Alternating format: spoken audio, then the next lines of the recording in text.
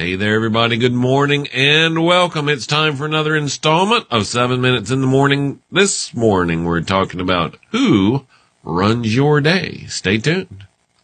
This is 7 Minutes in the Morning, where 5 days a week you get tips and hacks dedicated to helping business owners and leaders just like you find and break through the one thing that is preventing your success. And now, here's the host of 7 Minutes in the Morning and your results coach, Thom Rigsby. Well, hey there, everybody. Good morning and welcome. My name is Thom Rigsby. This is 7 Minutes in the Morning, the show where we talk about how to start, grow, and enjoy the benefits of business ownership. All week this week, we've been talking about planning, and I want to put some practical results into our conversations around planning today. So that's what we're going to talk about as we dive into this idea of who runs your day. But before we do that, I'm going to ask you to do me a favor when you get here, whether you're watching live or watching on the replay. Either way, drop a comment in there, say hi, hello, how you doing? Wave whatever is appropriate for you, whatever makes you feel happy this morning. Go ahead and drop that in there. And then sometime between now and the end of the video, if and only if you get value from our time together today, I want you to give it a heart, thumbs up, like, whatever, star, whatever's appropriate in the venue where you're watching. You know, I say that just because there's lots of different ways to get this show. We stream it live on Facebook every morning. A couple hours later, it's up on YouTube. The audio is pushed out in a million different places through TuneIn and Stitcher and iTunes and whatever. So, and then most mornings we're also live on Instagram. So lots of different ways to catch this. And I do that mainly so it's easy for you. Whichever venue is best for you, that's the one that works best for me. So some of them have a little bit of a delay, like the YouTube's got a little bit of a delay before it pushes out there. But at any rate, whatever you do, however you consume it, be sure to catch the show every day, 5 days a week, right here, 7 a.m. All right, now let's get into our topic today. Either you run the day or the day runs you. That's a quote from our old friend Jim Rohn. Either you run the day or the day runs you. That's part of the point of planning, isn't it? Is that we should be able to be in charge of our day, but so often we let other people have control of our day. Now, I'm going to ask you for a show of hands, but obviously I can't see them, but quick show of hands here. If you have turned on the feature in Outlook or Gmail that automatically accepts every meeting request, put your hand up. Come on, be honest. A lot of people do that. I did it for a while, but I've finally figured out that, in fact, that might have been the thing that kind of pushed me over the edge and let me realize I was letting other people run my day. Right? So there's two elements to this. Two, maybe three.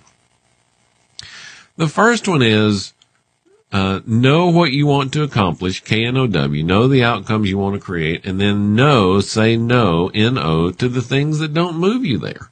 If you get a meeting request that doesn't move you toward the goal, the outcome, the result that you're tracking toward, say no. It's okay.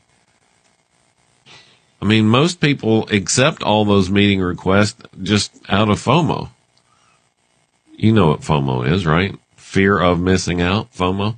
They just don't, I need to be in the loop. Do you? What happens if you're not? And here's the other thing that happens. Once you start saying no, a very interesting thing occurs. If you get a meeting request and you say no and they have the meeting anyway, that means they didn't need you. They were only being polite or whatever, right? But they didn't really need you. If they really need you and you say no, then you'll get a phone call or a follow-up email that says, okay, well, when can we do this? Because we really need you to be there.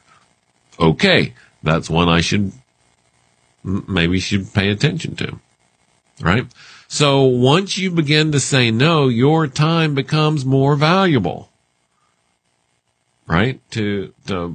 not just valuable monetarily, but valuable in times of having access to it. So once you begin saying no, your time becomes more valuable, right? Number 2, I'm trying to figure out the right way to say this.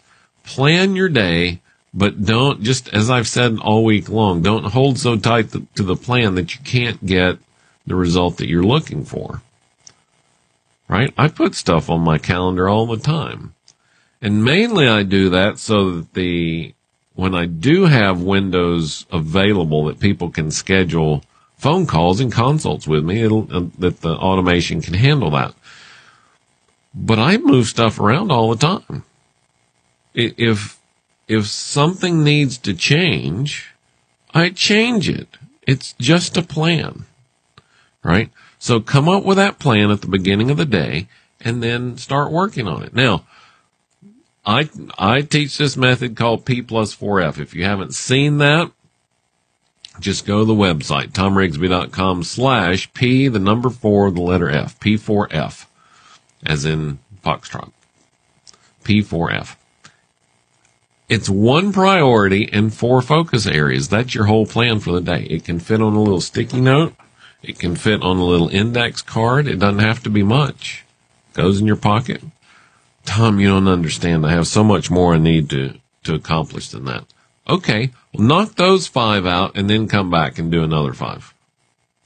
I've done this hundreds of times, and I'm telling you, it works, okay? Just trust me on it. 1 priority, 4 focus areas. Now, here's how you have to treat that priority. If everything else on the planet gets accomplished today, but that 1 priority does not, today was a loss. And if you get that 1 priority done and don't do anything else, today was a win. And then you just count up your wins and losses. That's it. Doesn't have to be any more complicated than that. If you don't run your day, someone else is going to do it for you. And talk about lack of control. Letting somebody else run your day will ruin you. All right, that's it for today. Let me know what you think. Is that something that you can do? How would you feel saying no to those meeting requests? Is that something that would freak you out a little bit? Is it something that worries you? Something that, just not sure if I can do that. What do you think about only having 5 things on your to-do list in the morning? Does that make you a little nervous? Let me know down in the comments. Tell me what you think. Love, love, love to hear from you. All right, that's it for today. Tomorrow's Friday, Free Coaching Friday. So get your questions ready. We'll do an edition of Stump the Coach tomorrow. So if you have something you think you can stump me with, be sure and tune in and give it a shot. Lots of smart people have tried. Nobody's succeeded yet. All right, talk to you again tomorrow. You guys have a fantastic Thursday.